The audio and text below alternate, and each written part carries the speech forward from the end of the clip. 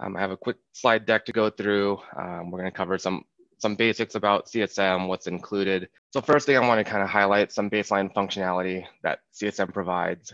One of the main things about CSM is that you are able to give access to external users. So these users should be anyone who is not within the company. It could either be a B2B use case or a B2C, business to consumer use case.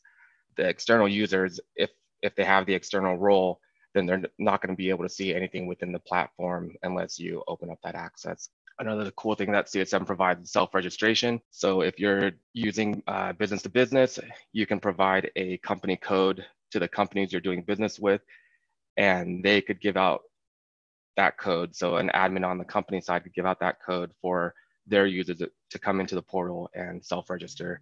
And also if you're doing B2C, then there's also a two-step registration process where you do some validation through email after you sign up. Then of course you get the customer portal, and there's also a consumer portal, chat virtual agent, you get agent workspace. New with New York, you get a landing page. So I'll show a little bit of that in the demo. Major issue management. So it's called major issue management, which is really just major case management. There's also a concept of install base, which I think is new with New York. And that's the ability to track customers' purchases of products and services and the relationship between those products with CIs and whatnot. So as an agent, you can easily see when a customer calls in or they submit a case, what the issue is about and what products they own. There's also the concept of, or I think there's a new functionality in New York, except that I saw a problem article back in 2017 around being able to reply all or forward from within the activity stream when you get an email that comes in. So I'll show you guys that one, but I did find a UI macro that was disabled, and I tried enabling that. That didn't work. And what you had to do was actually enable this system property. Assignment workbench, which is not only for CSM, but you can use it with other records as well. Actionable case flows. So with CSM out of box, there are case flows that, so when a customer sends an email, for example, into a case or adds a comment, there are certain fields. There's a needs attention field and an action status field that gets updated to indicate to the agent that this case needs the agent's review. And there's also a bunch of other flows as well to show if something is being blocked internally or externally by the customer. And then also with New York, there's also a closed case flow that comes out of box. So for anyone who has implemented CSM, that's normally a typical ask is once you resolve a case, similar to when you're resolving an incident, can it auto close?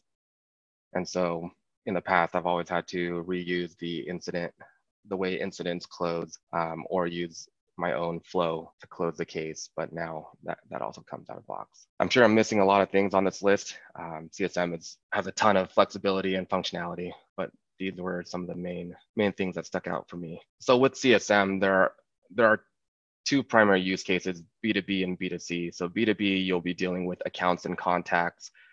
You could deal with partners. So if the account has a partner that represents them, they could also be included and have access to that account's cases. Users and groups, obviously, that's really just in case you have agents, managers, and the roles for those users. You could associate product models and assets to a business or an account, service contracts, entitlements, customer relationships. So if two accounts have relationships, you could identify that within ServiceNow, asset relationships, and then also account teams. So account teams, meaning if you have a set of agents who only work on a specific account, you could set up teams for that account. And then the other use case is B2C, so business to consumer.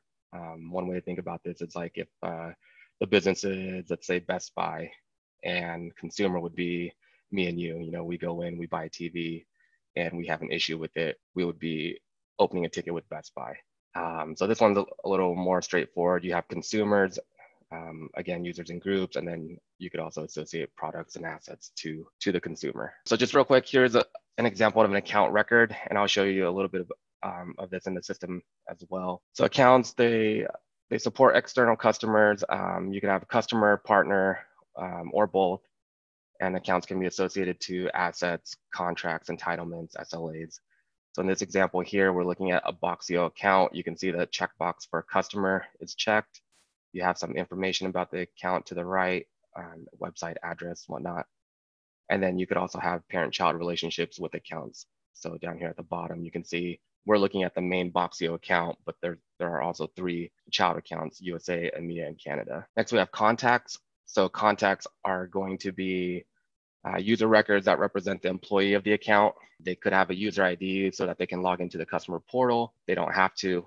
They could be contacts could only be associated to a single account, and then accounts will have multiple contacts. And next we have consumers. So these are going to be the consumer records. They're the customer of a B2C case. A consumer could have multiple addresses. They only have one primary address.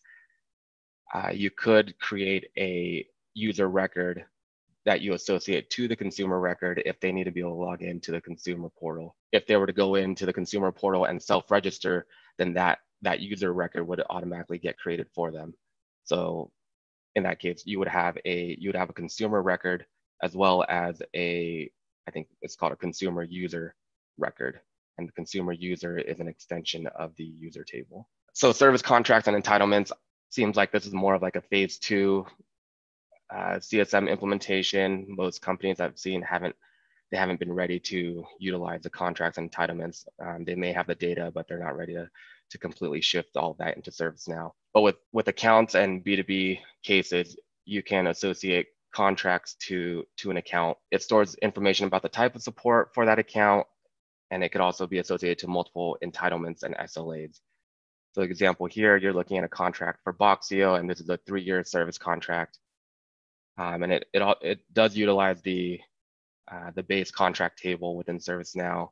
I think the one difference is that it adds the account field to it so that you can associate it directly to an account. And you can see down at the bottom, you can see all the cases for a contract, terms and conditions if you built some, assets covered, and also entitlements. So this is kind of more high level, general, what support an account should get. And then you have the concept of entitlement. So this would define the type of support a customer receives, whether it's going to be based on number of cases or number of hours. You can identify what channels of support they can receive, if it's only web or if they should be getting support through chat, phone as well.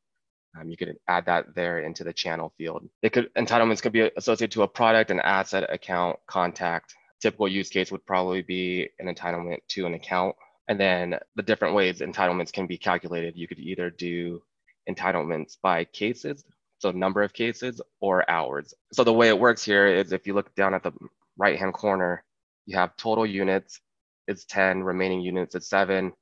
We're calculating based on cases, and then we have per unit checked. So if you don't have per unit checked, then this just kind of becomes a record of information. You're tracking based on cases, number of cases. But if you check the per unit box, then ServiceNow will attempt to calculate the total units and the remaining units for you. So for example, if we have 10 total units, 7 remaining units, and I go out and close a case today, the remaining units would decrease by 1. And then once you get to 0, that's when you can set up alerts or notifications and work with the customer to basically re-up their support.